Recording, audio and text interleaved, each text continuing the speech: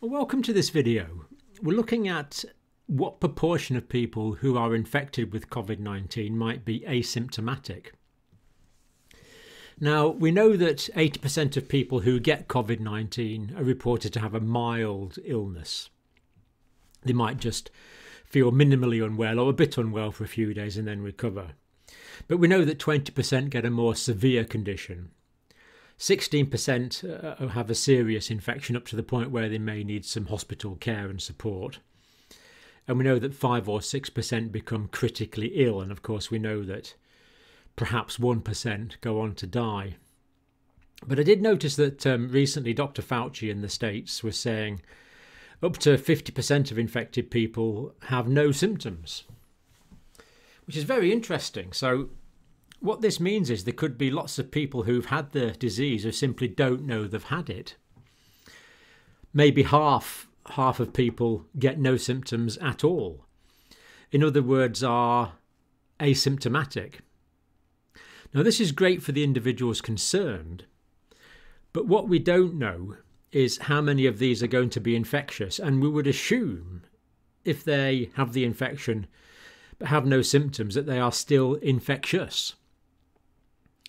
And infected people can shed 100 billion viral particles in a day, thereby infecting potentially large numbers of other people, as we've seen from the phenomena of super spreaders in previous videos in this series.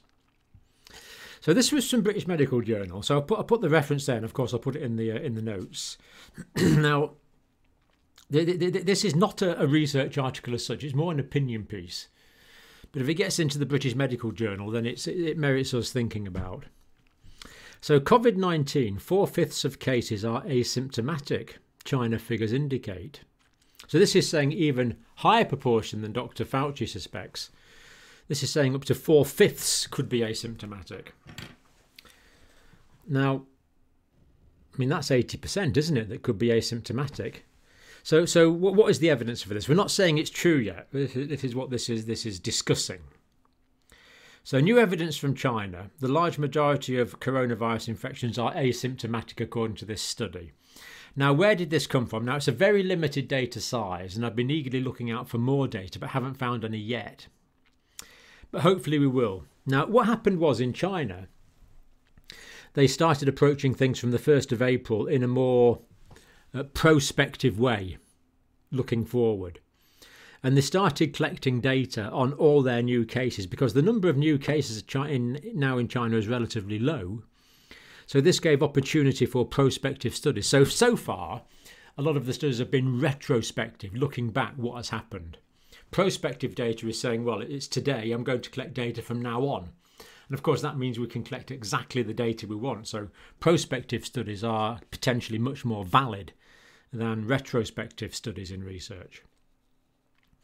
And what they found was 130 of 166 new infections, which equals 78%, identified in the 24 hours to the afternoon of Wednesday, the 1st of April. So this is when they started collecting new samples from new people. So a lot of these were people coming into the country. So to get into China now, most places you have to do a test to get in to see if you're positive or not. So they were taking people who were coming in to the country and combine that with people that they were testing in the country.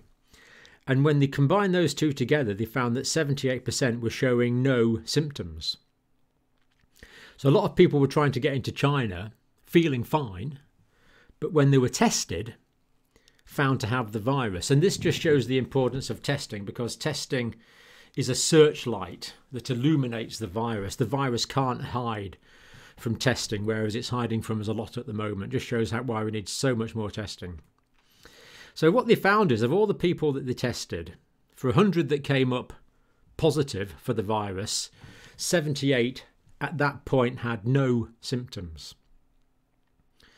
And this is interesting. Now, it could mean that they are pre-symptomatic, because we know that people are infectious for a few days before they develop symptoms. But it could also mean that some of these were genuinely asymptomatic and were never going to develop symptoms. So the data doesn't allow us to differentiate between those two categories yet. But the fact that 78% could be shedding the virus, up to 100 billion viral particles a day, but had no symptoms, could explain some of the spread that we have seen around the world. Now, the other thing that this means is if it's been spreading for longer than we thought, the virus could be already fairly widespread. Now, I have been suspecting this for some time. So if we look at the relatively high death rates in my country now, for example, these people that are dying now probably had their day one, the first day they were symptomatic, 2, 3, 4, 5 weeks ago, even potentially more. So easily between 2 and 4 weeks ago. So that means they would have a 2 to 14-day incubation period before that. So that means these people picked the infection up way before the lockdown, and they picked it up mostly by community spread. The virus was spreading from person to person. And that is true in pretty well every country in the world except Australia. Most cases in Australia are still from people outside the country. But Australia's got a lot of testing, so they've got a good handle on that, whereas in most other countries we don't know. So the virus was probably community spreading much earlier than we thought. Certainly in my country it could have been spreading mid-February via community spread. So this gives an interesting possibility that many more people could already be infected than we thought, just that they are asymptomatic. So asymptomatic infected people, what we need to do is identify who they are, because so far, in my country at least, and in most countries, we haven't been doing this. So we need to identify these people with testing. This is just another illustration of why testing is so important. Then we can isolate people with the virus and we can quarantine their contacts. And this allows us to be much more precise, much more surgical in the way that we are attacking this virus, rather than just clobbering everyone in the community. Now, the South China Morning Post were quoting classified data, so we can't get this, but there's no reason to assume they're lying about it. China had found 43,000 asymptomatic infections through contact tracing. 43,000. In other words, what this is saying is that someone was known to have the virus. So the Chinese community health people, whether that person was known to have the virus, was symptomatic or not, doesn't matter. The point is someone was tested to have the virus, and then they looked at who their contacts were, who could have potentially been infected. And when they tested those contacts, they found out that 43,000 of those were asymptomatic. Now, it would have been nice to know this in January, I must say. When the Chinese became aware of this, we don't know. Maybe that's why that's classified. Though having said that, many of us were warning about this virus in January, so whether other governments around the world would have known. But certainly if we'd known that there was 43,000 asymptomatic people in China potentially spreading 100 billion viral particles a day each, that would have been useful information to have a long time ago. But we didn't have it, but now we have. And it's interesting. So were these people asymptomatic? Pre-symptomatic, we're not told, but it looks like many were completely asymptomatic. So again, this Chinese data from the Chinese Morning Post is saying, well, many people have the virus, and we've tested 43,000 of them who turned out to have the virus but had no symptoms. Interesting.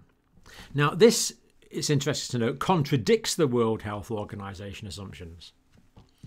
Now, up until recently, the World Health Organization was saying most transmission is driven by symptomatic individuals.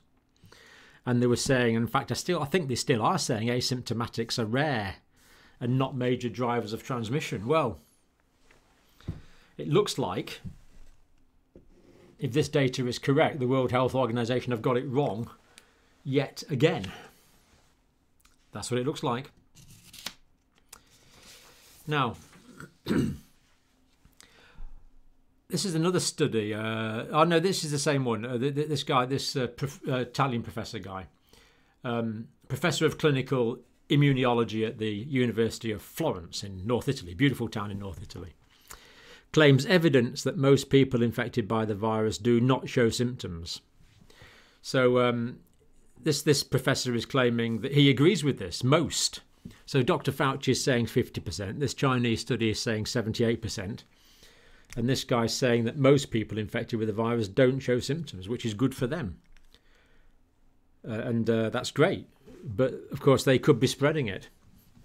So an isolated village, roughly 3,000 people in northern Italy, saw the number of people with COVID-19 fall by over 90% within 10 days by isolating people who were symptomatic and asymptomatic. Now, this is the study the professors are quoting. I'm not going to even try and pronounce Sergio's name. Let's just call him Professor Sergio. I'm sure he won't mind.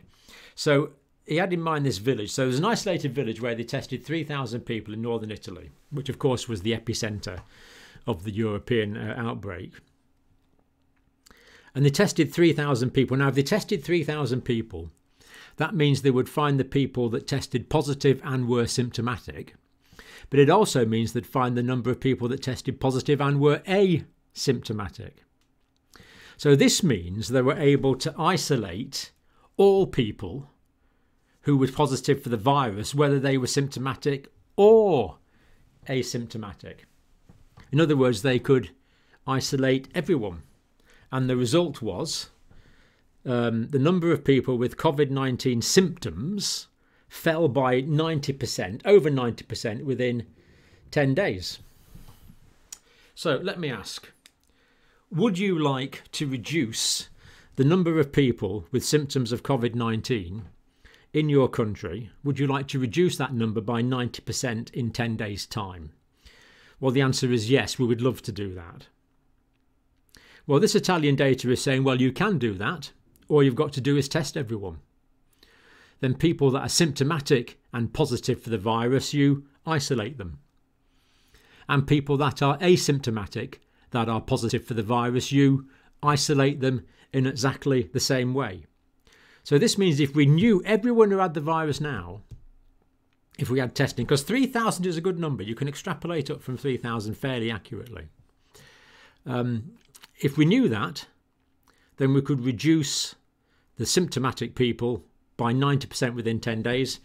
That means we reduce the sick people by 90%, the critical people by 90%, and it means we reduce the deaths by 90%, although there would be a lag time between people becoming critical and dying of longer than that. But the symptomatic people within 10 days, then deaths would go down in the 2, 3, 4 weeks after that, if we could see where this virus was.